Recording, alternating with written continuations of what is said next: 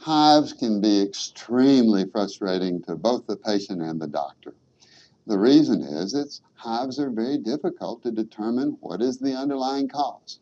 The world literature states that 90% of the time, nobody really finds the cause of hives. But we can get them to go away. And as mysteriously as they start, they will stop, at least in most cases. Now, you need to be a good detective in figuring out what is causing your hives. Let me talk to you about some of the common things.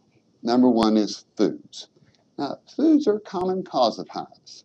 If people have chronic hives, it's usually a food that they eat very commonly.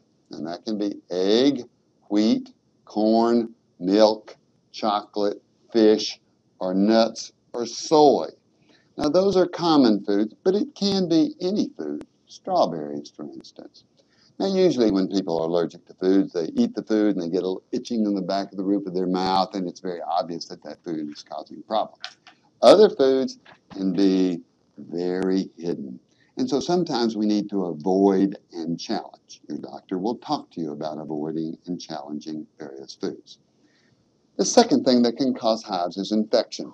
Now, any type of chronic infection can cause hives. It can be a chronic sinus infection. It can be some cavities that you have in your teeth. It could be chronic bronchitis. It could be a chronic sore throat. It could be chronic urinary tract infection, chronic gallbladder disease, fungal infection on the toes. So I want you to think about your body. Are you having signs of any chronic infection? Diarrhea, burning when you urinate, chronic cough, blowing out yellow or green, headaches, sinus infection. The third thing would be medications. Now, there's some medications that are implicated in hives. Frequently, antibiotics are the cause of the beginning of hives. If you are on an antibiotic, tell your doctor. But there are other medicines. There are some blood pressure medications that can cause hives. We usually call those ACE inhibitors.